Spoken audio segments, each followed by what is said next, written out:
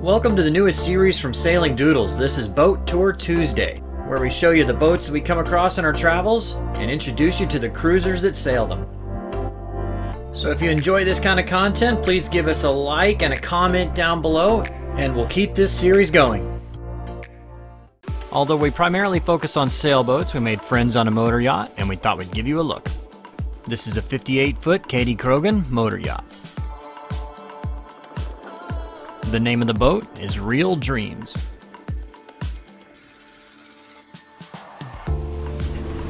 Hi, I'm Bud on the motor vessel Real Dreams.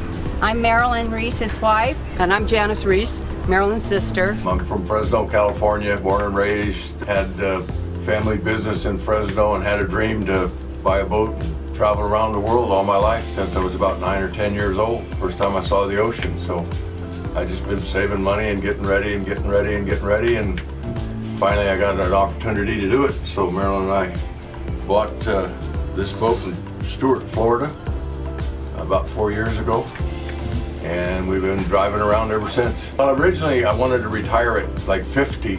I didn't get the opportunity to do that. It was deprived, let's just say. My boat changed from looking at sailboats to powerboats. And I read a book by a guy named BB called Cruising Under Power, and he talks about the engineering and so on. And so I started to research boats they call passage makers. Two most popular ones are Nordhaven and Kady Krogen. This is a Kady Krogen. They both have their strong points. I'm more of a mechanical oriented guy, so I don't have a center master suite, but I do have two main engines, so you know, it's just give and take. It's a 58-foot Kady Krogen. It's got an 18.5-foot beam. It's 73 gross tons, very heavy, has stabilizers, low center of gravity, a lot of lead in the keel. It's a very seaworthy boat. I can go over 3,000 miles on less than 1,600 gallons. 20 years ago when we met, he introduced me, said that he was going to buy a boat, go around the world, and I went, oh yeah, right. Well anyway, it happened. It happened, and so now we are traveling all over, done the Atlantic Ocean, and now we're doing the Pacific Ocean, and it's been fabulous. We've had a great crew, seen a lot of history, and met a lot of wonderful people, and it's just been a wonderful, wonderful experience. And I gave up a beautiful ranch and came on this boat and thought, oh wow, this is not going to be great, but it is great. I have a wonderful kitchen. I do all the cooking, cleaning. I'm the cleaning lady, and she's the grease monkey. And so anyway, we get along great. We could never plan this to happen, to have my sister aboard, and we're off and floating. My husband passed away, will be a year this month, and they asked me if I would like to come aboard and help them cruise the South Pacific. I mean, you can't give up an opportunity like that. So anyway, I came aboard, knew nothing about boating. I've become Bud's, I would say, maybe right-hand man. We've put right at 45,000 miles on it since we got it. We're going to knock around Fiji for at least 2 or 3 months.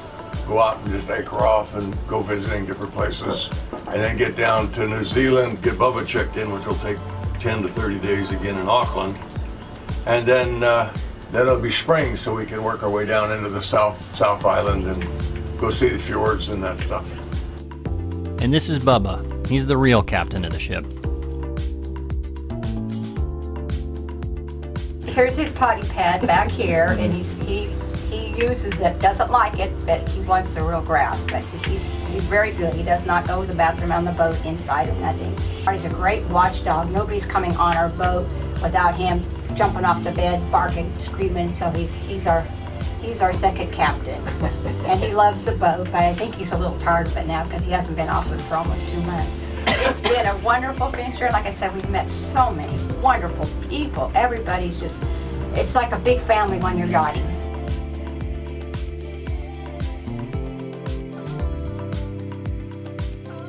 We'll start the tour on the bridge. There's 2 of everything.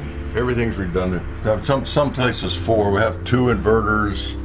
I have 2 water pumps for fresh water. I have 2 hydraulic pumps for the hydraulic system. 2 navigation systems on a switch you can change between the Furuno and the Rose Point and the computer. It's It's a simple bridge. For the reefs and everything, I use Ovital maps on the iPad and OpenCPN with a venture further so you can see where the actual passages are because your charts are so far off.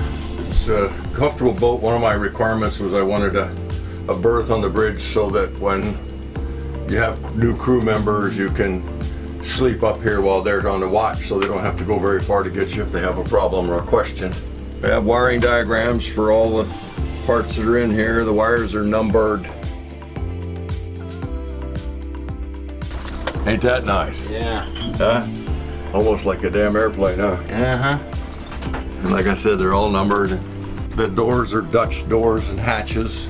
This is a little ship. It has watertight doors all down. It's got 5 compartments front to back. Crumple zone with Kevlar in it in the front. This is a blue water boat. It's not a coastal cruiser. Then we moved up to the flybridge. Got all the controls and everything up here. So you got the autopilot, RD30, the computer screen. You can go back and forth. Throttles, bow thruster, stabilizers, work everything from up here. This is kind of a nice place if you have to dock on the port side. It's also nice coming into some of those coral passages that aren't very wide. You can see pretty well from up here. And there's a nice little sun deck behind the flybridge. Now down into the engine compartment. The main propulsion is twin 6068 John Deere's. They're low RPM and they don't load up. The motors are 160 horsepower each. Back here is something that you don't always see, and they don't put them in anymore, but they're made for a really smooth ride. It's called an aqua drive. And so instead of the propeller pushing or pulling on the engine, it pushes and pulls on this, and the engine just sits here and floats. You see the little tiny motor mounts? It's just nothing. So there's no vibration that is pushed from the engines back into the hull. Hydraulic system, it runs the bow thruster and the stabilizers. There's 3 pumps. There's one on each engine, and then there's one on the 20. We have 2 generators, the 12 and the 20. This is our salon. It's very homey, a little crowded, but we have everything we need. Storage underneath there. This table comes up, makes into a big table with 2 TVs. This pops up, there's another TV here. It's a very comfortable boat.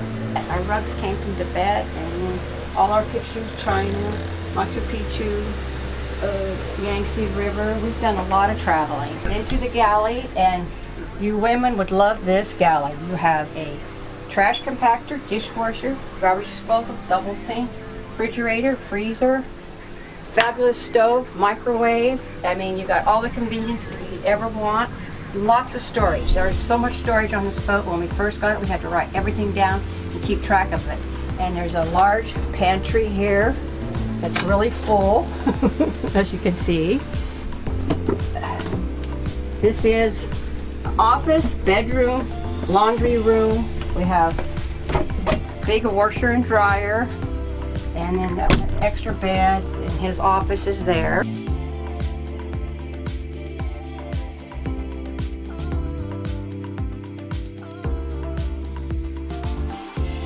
And then you come into our room. It's very comfortable. Big bed, lots of storage, cupboards, cupboards, cupboards, cupboards. And we have here our bathroom, big sit-down shower.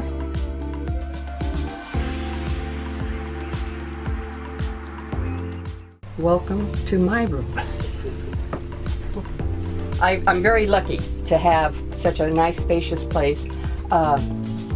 I mean, I have a closet, lots of drawers, lots of storage, TV, and you can come through here and have the bathroom.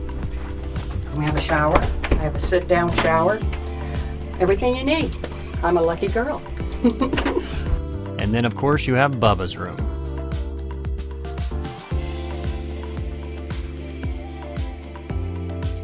All right, guys. Well, thank you so much for taking the time to show me your boat and everything. It's an amazing boat, and It's been a pleasure getting to know you guys, and wish we had more time here together, but unfortunately we gotta go. So. And thank you, Bobby. This has been great. We'll see you again somewhere. I hope so. I hope so. Oh. There you go. All right, guys. Give me a hug. Okay, bye, sweetie. All right. Smooth seas, tight lines. Yeah, there you go. This is not a paid endorsement. It's simply a Kickstarter idea I was approached with, and I think it's pretty neat. The link is in the show notes, and please leave a comment down below on what you think. Our oceans are sick. In the Pacific, a giant garbage island floats, about 5 times as big as Germany. 80,000 tons of garbage, especially plastic. So we get the plastic out of the water. But where to bring it? To us. We turn the recycled plastic into fashion for you, in a jacket that accompanies you back on the water.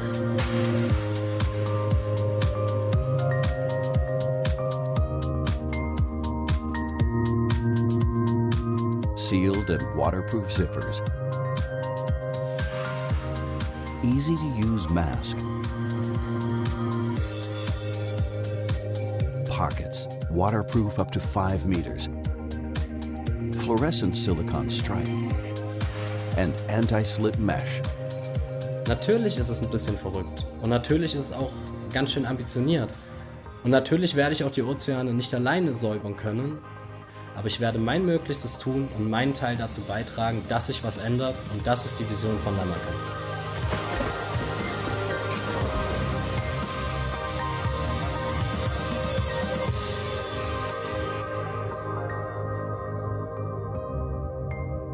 Namaka, Seaborne Performance Jacket.